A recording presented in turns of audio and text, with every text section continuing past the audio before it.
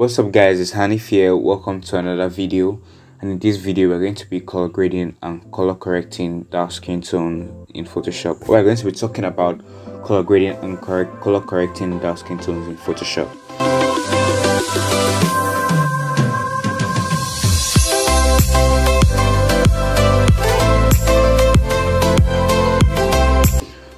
Before we continue with this video, make sure to subscribe to my channel for more content like this.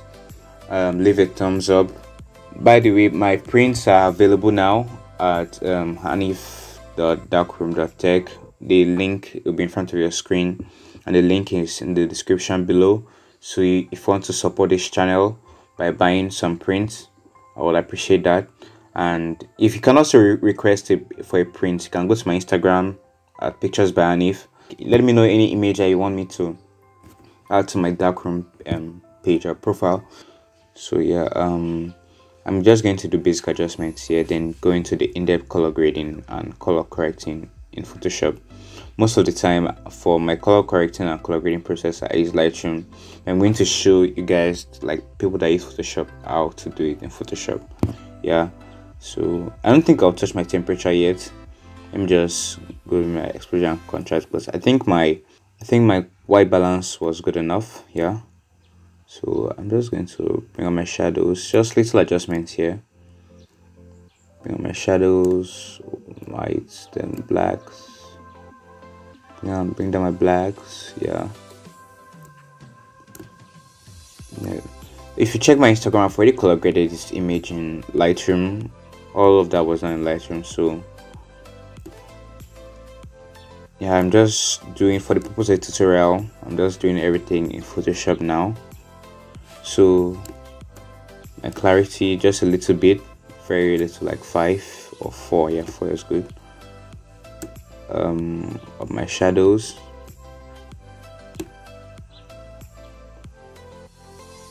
Okay, we're going to bring this down, the highlights down a bit. Yeah, okay, I think this image is good as it is right now, so I'm just going to move on to another adjustment. Yeah. Okay, let me see what I can do with it. Let me see what I can do with white balance. Okay, I'll just bring it up a bit. Yeah, okay, and then I'm going to use my tone curve in my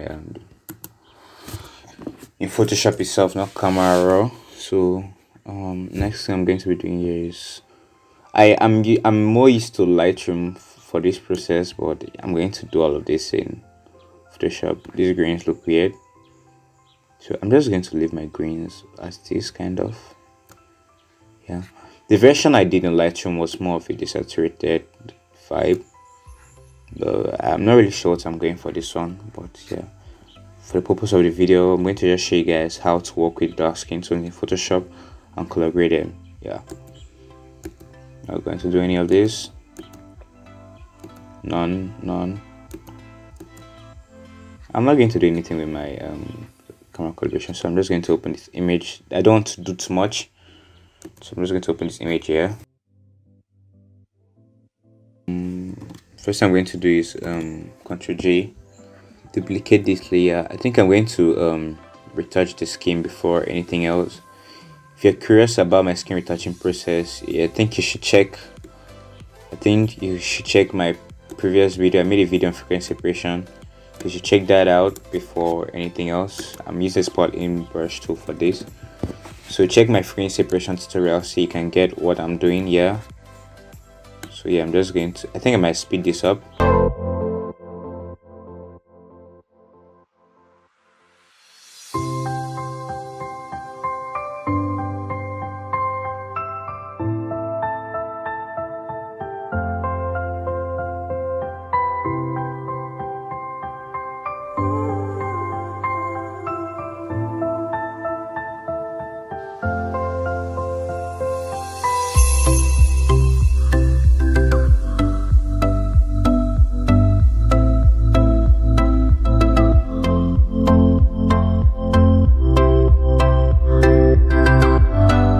Alright guys, I think we're done with the spot removal here.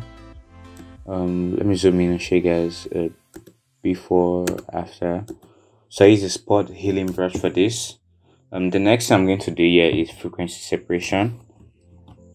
I use my Retouching Academy panel for this. So I'm just going to click this.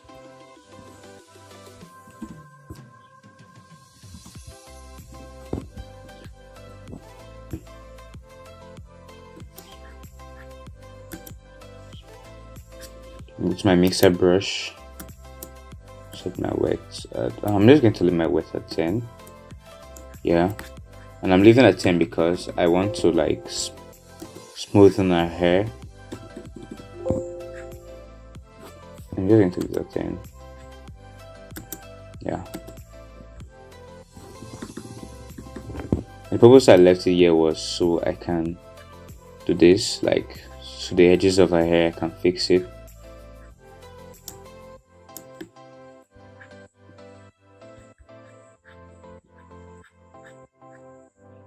Okay, now I'm going to set my wet at 2, and then remember we do frequency separation. Watch my previous video on frequency separation, see if you don't understand what's going on here. So I'm just going to speed this up as well.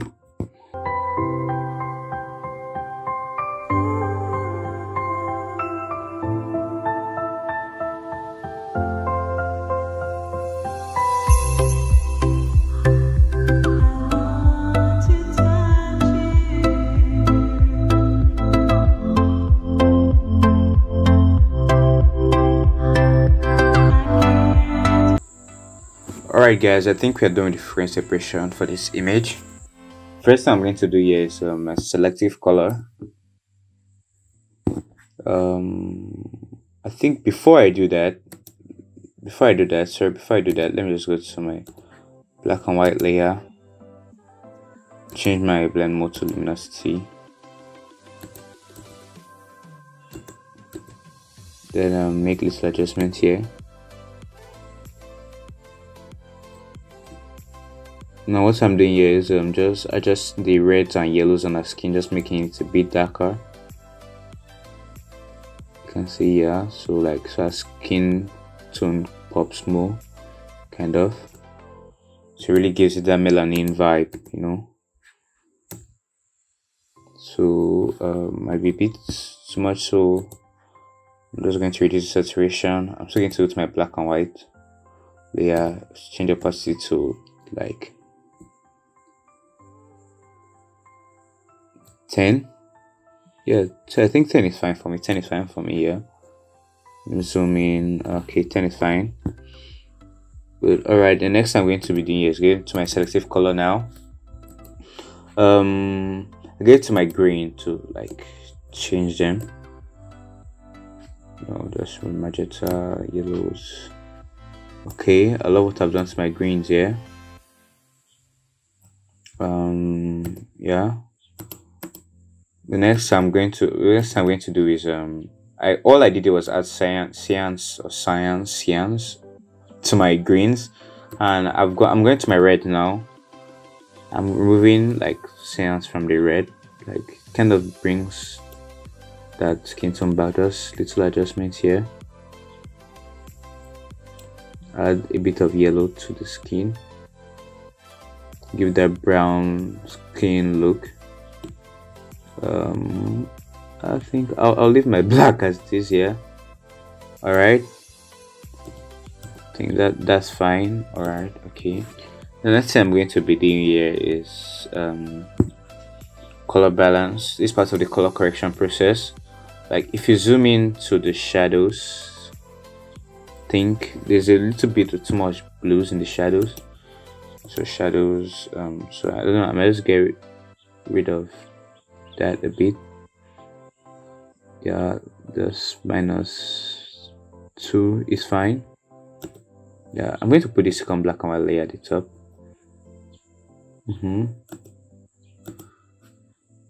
So my shadows, -3. I think -2 is fine for my shadows, and then Yeah, I'm not going to, let me just add, red is too much for the shadows, so I'm just going to leave it as this. Then my highlights, I'm going to add a bit of cyan to the highlights to give it a bit of a warmer vibe. I think I'll add blue. Should I add blue? I think blue is fine. Yeah, and then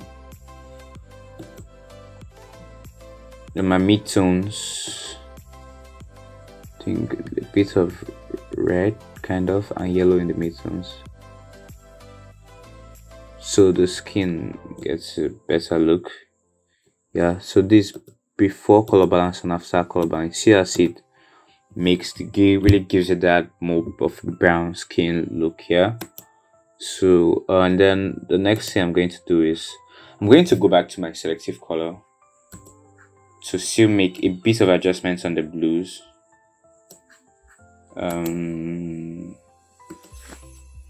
So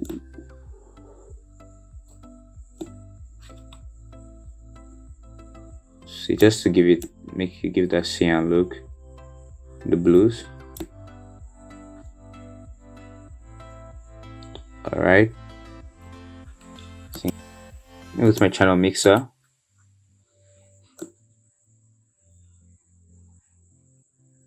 reduce the red a bit. This just gives it that bit of blue background, so make it less warm. And then what I'm going to do in the channel mixer is add it to a group, and then mask it. No, I'm just going to create a mask, then brush over our skin so that it doesn't affect the skin.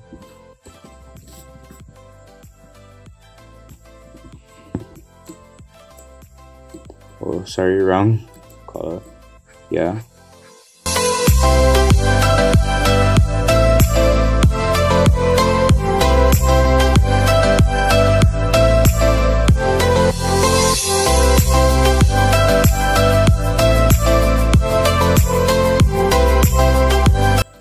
Okay, so I've brushed the skin out of it.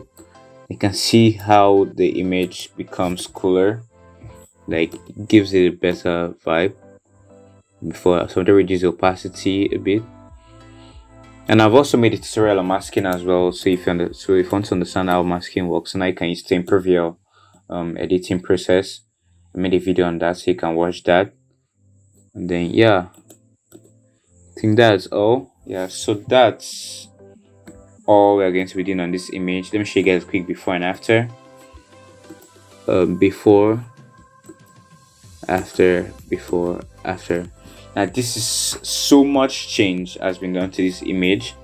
So if you like this video, make sure to subscribe to my channel for more content like this, and like the video, give the video a thumbs up, and I'll see you guys next week. Bye.